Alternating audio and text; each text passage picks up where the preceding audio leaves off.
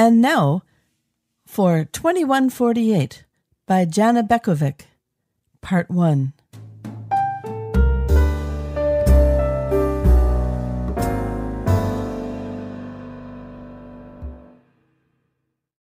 Containing her excitement felt like a choker necklace clasped too tightly to allow airflow. The urge to scream at the top of her lungs so that the whole world could hear and look at her with eyes brimming with admiration had never felt so strong. How many girls can boast of having killed a lion and 2 jaguars? Casting a radiant smile at the handsome flight attendant, she moved toward the seat he pointed to only steps away from the plane door. She was among the last of the passengers to board and was not surprised to see a semi-empty business class. The number of people who sat in the gate area waiting to board had been inordinately small. Normally, she would enjoy that extra space on a flight, but now she craved company as she hungered to talk about her bravery and her growth into someone who, with her hunting skills, could rival both her father and brother. What a delicious anticipation it was to return home and show off her trophies, and to look with utter disdain at the boyfriend who left her for a mousy, bespectacled, and flat-chested girl. The plane door closed with a soft thump after boarding was complete, and just as she placed her hunting magazines on the seat next to her, a man appeared out of nowhere. She glanced at him, feeling tempted to request he takes another seat, but changed her mind as she felt a field of energy emanate from him and touch her with pulsating warmth. He was slim and tall, dressed in long-sleeved black turtleneck and black dress pants, which seemed unusual as the outside temperature was rock-melting hot. His hair was blonde, straight and thick with tinges of blue in it that looked oddly natural. His narrow face and slender stature reminded her of David Bowie. There was something androgynous about him, which, to her surprise, she found appealing. Never before had she found such men attractive. She perceived and interpreted their feminine characteristics and artistic or intellectual looks as signs of physical weakness or a preference for an indoor type of living. What wowed her was the physical strength and fearlessness of big game hunters or the stamina of hockey and football players. Her ex-boyfriend embodied most of those characteristics. She shook her head, still in belief that he would leave a girl like her for a shadow of a woman like his new girlfriend. The man sat beside her, smiled, and said good morning. His accent was unusual. She couldn't place it. There was something warm about him, something so arresting that her curiosity was piqued. Good morning, she responded as she returned his smile. A lovely day for flying. Were you here on business or pleasure? He adjusted his seat back and fastened his belt. I attended a conference on trophy hunting and other topics related to the treatment of animals. She softened her voice to sound a bit coquettish. Oh, happy to meet a fellow hunter. My name's Sandy. She proffered her hand and noticed that his perfectly manicured nails glistened with the same blue hue of his hair. She thought he might have been afflicted by a skin condition. Nice to meet you, Sandy. My name is Killian. Nice to meet you, too. Hope you didn't spend all your time talking about hunting and that you had a chance to shoot yourself some nice trophies. I killed 2 jaguars and a lion, and I can't wait to see my dad and brother's reactions when they see the heads. It was too complicated a process to bring back the whole animals. Her voice tinkled with pride and excitement as she gratefully embraced the chance to tell someone of her greatest hunting feat to date. He was listening to her attentively, so she continued bubbling forth. She had always wanted to be a hunter, like the Greek goddess Diana, a girl capable of competing with boys, especially with her older brother. She had a strong desire to prove to her dad that girls could be as fierce hunters and superb marksmen as boys. Now, with her trophies in the airplane storage, which she planned to have stuffed and mounted on the wall in one of the many rooms of their large house, she felt she had proven her valor and skill to everyone, including herself. She knew her mother would shudder with revulsion, but secretly she hoped for that reaction. So, tell me, what did you kill? She asked. Her voice quivered with anticipation over having found a kindred spirit on the long flight back home. He gazed directly into her eyes. I do not kill. In his reply, she did not detect any other tone but one of neutrality. "Oh, so you didn't go on a hunting trip. What was the conference about?" "Trophy hunting as conservation? My dad paid $50,000 for my license to hunt there. The local government will use that money to conserve the animal species we harvest, so it's all for the greater good." She realized she sounded as if she were justifying something when there was no reason for her to be apologetic.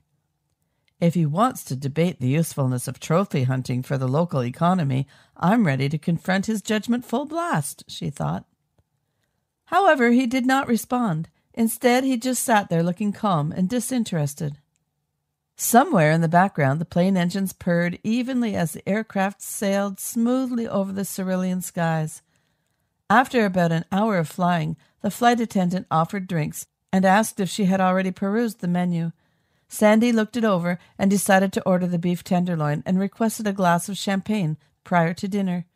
After the flight attendant returned with her snack, she munched on a plate of nuts and sipped pink sparkling wine. But when she looked over at Killian, she noticed he was not drinking or eating anything. She looked at him with wide eyes. "Nothing to drink for you?" He shook his head. "Not at this time." "So tell me about the conference." She took another sip of champagne. "What's the name of it, and what did you discuss?" He responded in a neutral tone. Toward a Utopian World was the name, or rather its umbrella theme.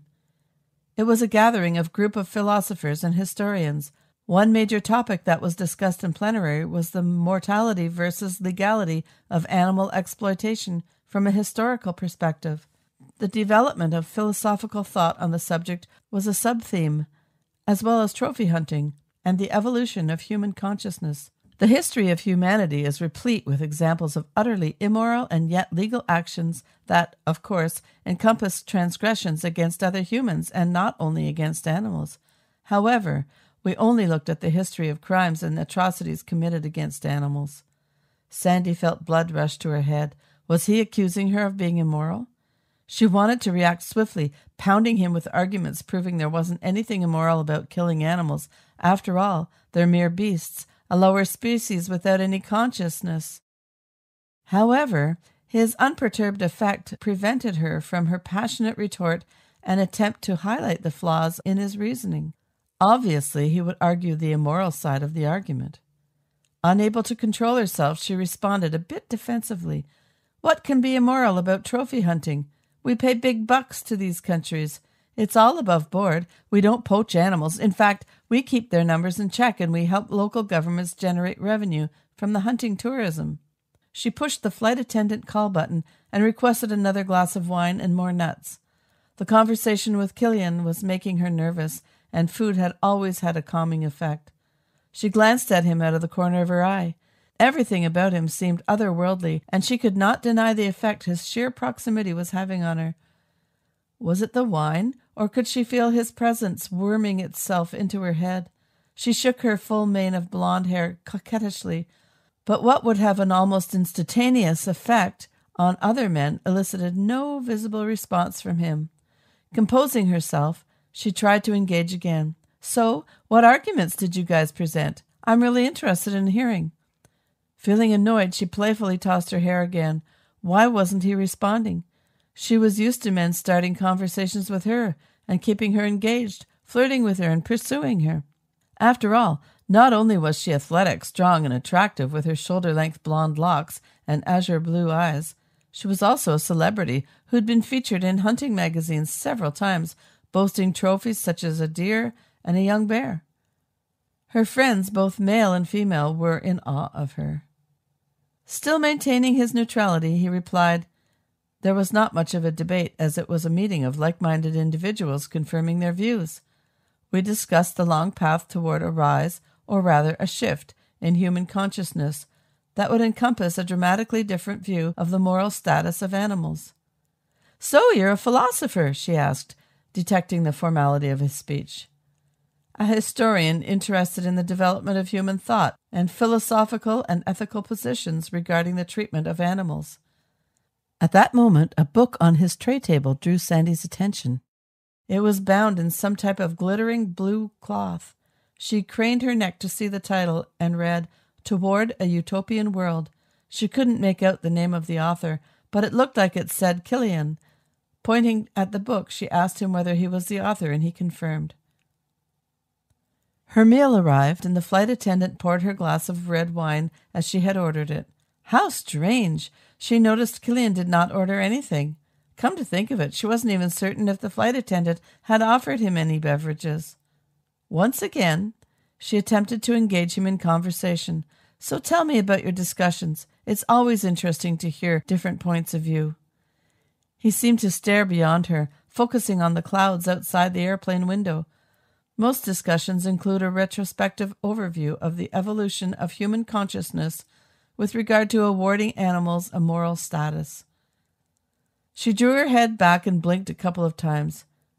Could you explain that, please? I've never taken any philosophy courses.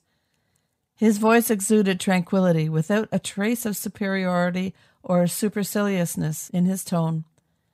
As he was speaking, he was looking her straight in the eyes, and it seemed as though their blue gazes fused. The energy field between them rapidly vibrated as a connection between their two minds developed.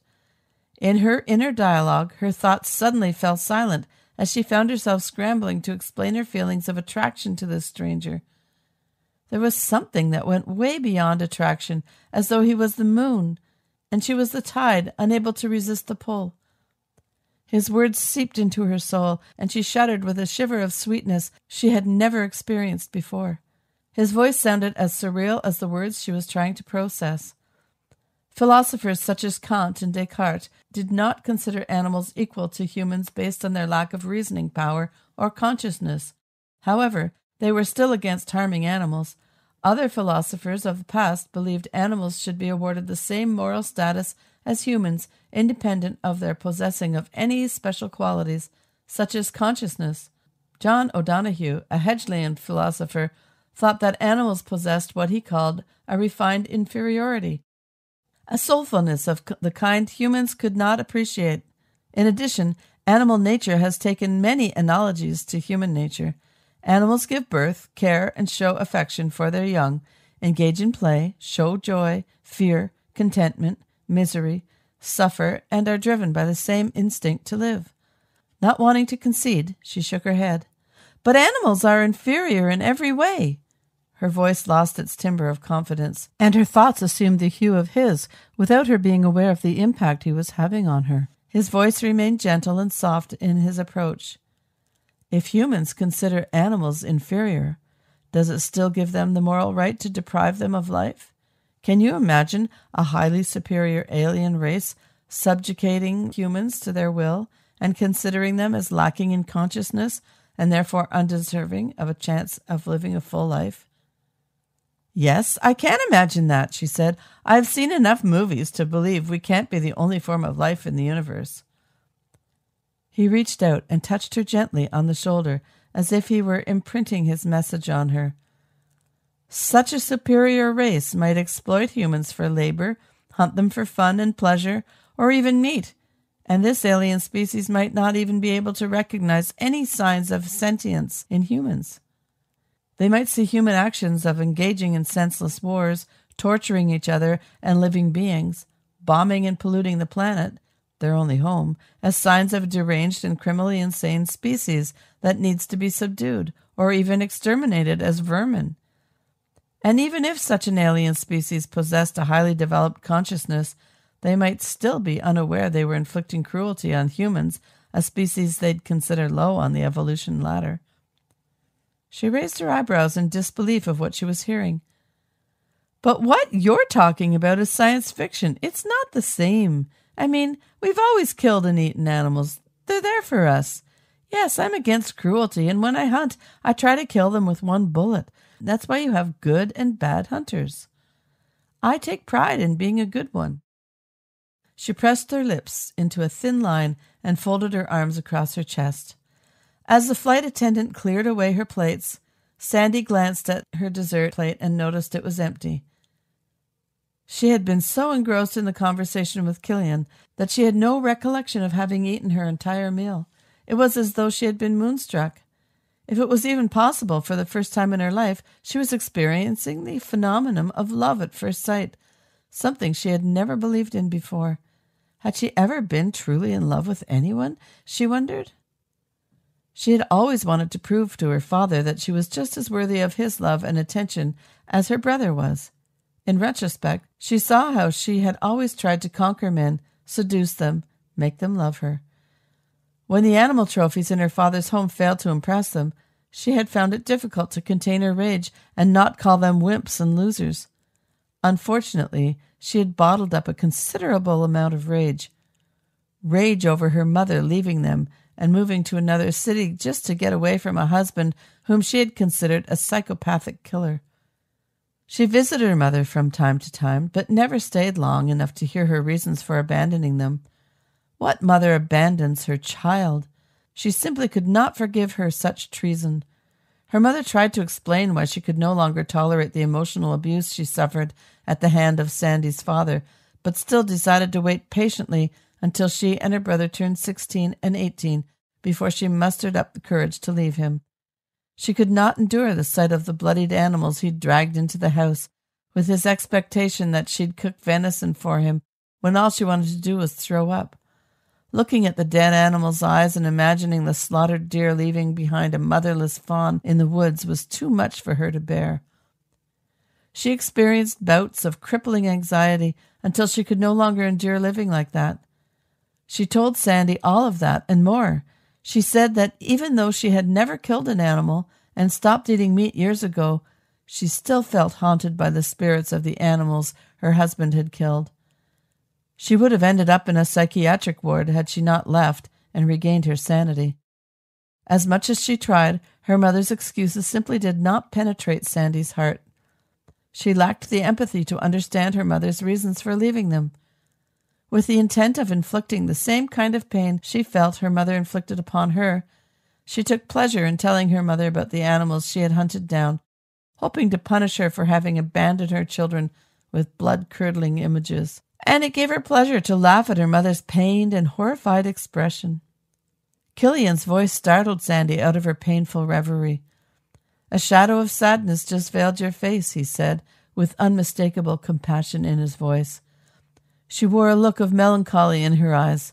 "I was just thinking of my mother and her revulsion at hunting. I always saw her as weak and such a wrong match for my dad." Again, he lightly placed his hand on her shoulder. Displaying empathy and compassion is not a weakness. Women are supposed to embody sparks of the sacred feminine that nurtures and nourishes life. Women, generally speaking, are more in touch with their emotions and more compassionate toward other sentient beings than men. His manner of speech made her laugh. "Man, you talk funny. I've never met anyone like you before. You sound like someone from another planet." Sandy noticed a slight slur in her words. The 4 glasses of wine left her feeling tipsy. She also noticed how her touching him, almost imperceptibly, flirting with him, didn't seem to provoke a response of any kind. "So," she continued, "what did you conclude about trophy hunting during your conference? Are we hunters some horrible breed of people?" He paused for an instant, as if in thought, and then returned his gaze to her. "No, not some horrible breed of people, but people who are unaware. You are unconscious of the animal's plight. Your actions serve the purpose of indulging in your lust to kill in an activity you consider a sport. Your behavior is ruled by unconscious action." She shook her head in disagreement. No, it's a perfectly legal activity and one that we pay for, all above board. Like I said," she was surprised his words did not offend her. "Slavery was legal for many years. Segregation was legal. Animal cruelty was legal. Stoning women in some countries is still a legal custom.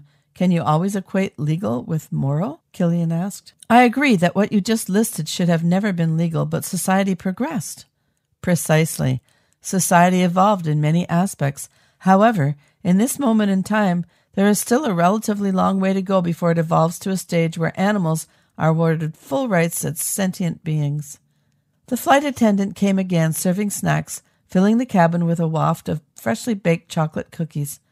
Sandy asked for 2 cookies with a scoop of vanilla ice cream and a glass of port wine.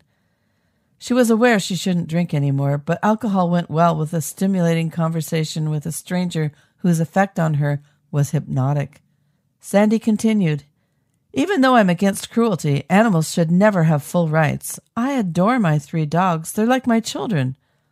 She realized her speech was becoming disjointed, and that dogs should not really have a more elevated status than pigs or dolphins. She wondered where that new idea was coming from. She shook her head in an attempt to clear her thoughts. "Why do you view dogs as superior to dolphins, for example? Dolphins are highly intelligent, playful, and trainable. The fact that as sea mammals they cannot be kept as human pets should not award them a lesser status. And yet they get slaughtered mercilessly every year, and the sea is painted red with their blood and suffering." She could not help but stare at him. She was drawn to his eyes that were sparkling blue and oozing warmth and kindness. His tone, albeit neutral, had an unmistakable tinge of pure empathy. She wondered how he was able to stay so composed and unruffled, almost monotone. She also noticed he was sipping some liquid from a square-shaped, teal-colored bag. She was tempted to ask what it was, but changed her mind. She felt drunk and heard herself giggling. God gave humans power to rule over the animals. Her own argument echoed hollow with its weak premise. She could, however, no longer tell if she was drunk on wine or on the proximity of this increasingly more alluring man. Hell, she could even give up hunting for a guy like this, she thought as she giggled again. Killian smiled and said, "Don't you feel God in every creature? Animals are as full of God as any other living thing. There is holiness in life, a sacred spark that we are not meant to extinguish, if we can avoid it. It's impossible to treat animals the way we treat or are supposed to treat humans. I know humans don't treat each other well, but animals are animals, lower beings, dependent on us." She coughed as some wine went into her windpipe. She laughed again and tried to collect her thoughts, as she wanted to sound intelligent and well-read. She also wanted to change topics and ask him questions about his life. Was he married? Where did he live? Could they stay in touch, maybe even get together? She never found such questions difficult to ask before, or to make the first move when interested in a guy. However, something was different this time. She could not read his body language, his vibe. There was something about him that was not of this world. To be continued.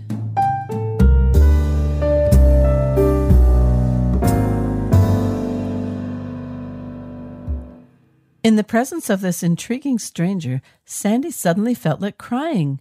She thought of her mother, and images of her dad yelling at her mom and slapping her suddenly flashed across her inner eye, and pain streamed down her face.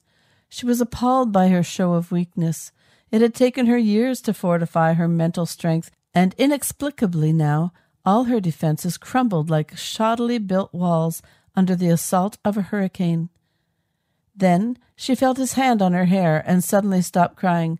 The touch was as subtle and soft as a butterfly's wing, but it released a great amount of solace. She could sense his energy infuse every cell of her body, producing a subtle electric shock.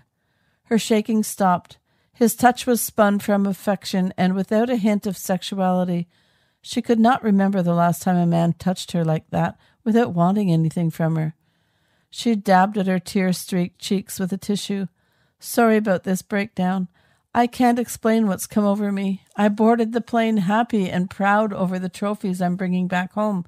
But something has happened to me. You broke through some sort of dam inside of me, and now so much is gushing out. I need time to process my feelings." He smiled at her with compassion. "I will leave you now and let you settle down. Since you showed interest in the conference I attended, perhaps you would like to read one paper that was submitted to it. The book is a collection of all conference submissions. I compiled them. That's why my name is on the cover. I suggest you read this particular contribution. I wrote it." He handed her his book, open in the middle. She turned on the overhead light and started reading. The font on the page increased and decreased in size in a way that made the reading perfectly easy. She ascribed the effect to her inebriation. The words flickered before her eyes, and the book felt warm in her hands, radiating an energy that helped her relax. She flipped back a few chapters and noticed that each one had a number in its title. It looked as if the numbers may have referred to different years. She went back to the chapter containing the paper Killian wanted her to read. The paper was called 2148 by Killian. There was no last name. After the first 2 paragraphs, she realized she was reading science fiction and wondered why Killian would submit to a conference something so divorced from reality.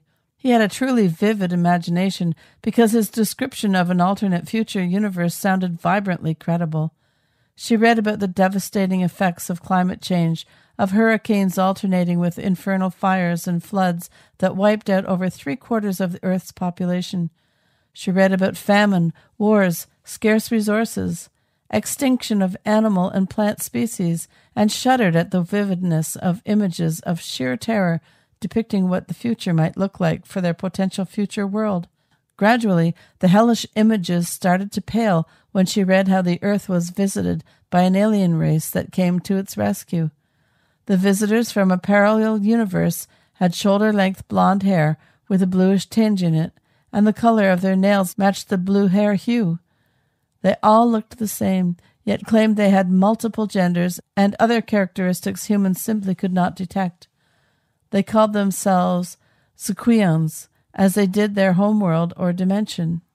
At first, the humans, who had survived the apocalyptic consequences of global warming, feared and mistrusted them, but the Sequians won their confidence by performing what looked like miracles.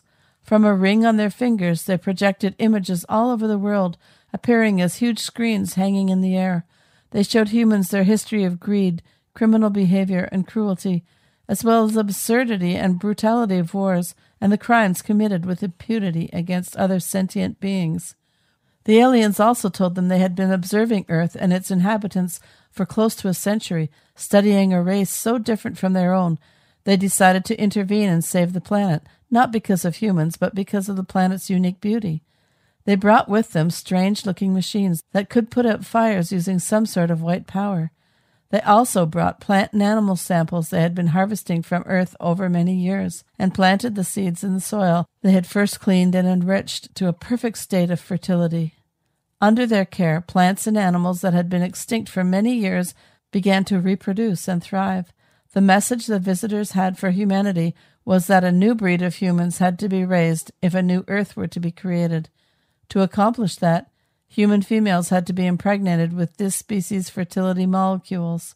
They could transfer them to humans by touching their heads. The sensation produced in humans resembled an electricity jolt that coursed through their veins. These jolts were felt every few hours for the first day, and then they disappeared. The humans were so desperate for salvation and so astonished and delighted over the renewal of life on the planet affected by the strangers that they readily agreed. The gestation was only a few weeks long, and babies with blonde, bluish hair and nails began to be born. At the same time, cleanups and rebuilding of cities turned into major efforts, and after only 5 years, the fruits of joint labor could be reaped. Farms began to yield crops as weather patterns stabilized. But what was most astounding was a complete shift of consciousness under the new leadership. Religion, as it was known up to the 21st century, lost importance as people turned to the spirituality introduced by the Sequians. One ocean, one tribe, one people, one world. Hope rises. All over the world, people sat in circles hypnotized, listening to the thoughts coming from the alien leaders who were rewiring their nature and rewriting their genetic code. What all newborns shared was a collective memory of not only humans suffering throughout the centuries, but also of animals suffering and all injustices and crimes committed by humans against their own, other species, and nature. A new moral code was etched in their genes, requiring them to act with compassion and a sense of justice. The human adults followed suit. Under the telepathic thought influences of the visiting race, both new and old humans were repulsed and nauseated at the thought of eating animal flesh and could not grasp that humans in the past ate and killed other sentient beings. Animals that survived extinction were bred and their numbers were reestablished in the rebuilt habitats. Humanity began to revere nature that they had almost lost. Now they worshipped every rock and blade of grass. Prosperity returned. The aliens continued to spread the word of all-inclusive compassion, justice, and mutual help. In another 20 years, nature rebounded and cities flourished again. The world was turning into a utopian borderless state where animals enjoyed equal rights as humans and where human and animal food was plant-based. In habitats where predators lived, humans did not interfere into the food chain laws. Sandy closed the book once it started feeling too hot in her hands. What an incredible story! She glanced around looking for Killian, wondering why he hadn't returned to his seat. The fasten your seatbelt sign was switched on, and the plane had started to descend, preparing for landing. When the flight attendant walked by her seat, checking if her belt was fastened, Sandy expressed her concern that the passenger next to her had not returned from the lavatory. At least, she'd assumed that's where he went. The flight attendant looked confused and said that no one had been sitting in that seat. She gave her a sympathetic smile and walked away before Sandy could argue. Shaken up by the flight attendant's comment about the empty seat, Sandy opened the book to page 1 to see the name of the conference and its participants, so she could look it up on the internet. She saw the publisher's name and year of publication, Utopian Press, published in 2148, a collection of conference papers. She shivered and clutched the book in her hands in disbelief over the experience, not trusting her own senses or memory. The plane landed with a resounding thump. Lurching forward, she dropped the book on the floor, and it slid under the passenger seat in front of her. When the pilot turned off the engines at the gate, she unbuckled her seatbelt and bent over to search for the book, but it was nowhere in sight. She stayed on board until the last passenger deplaned, looking for Killian, but he had also vanished. She cast one last look under the seats in front of her, but only found a discarded water bottle and a Kit Kat wrapper. When her luggage arrived and she saw the bag containing the heads of animals she had killed, she felt nauseated. However, she also felt an electricity jolt run through her body. At that precise moment, she knew, and smiled at the future.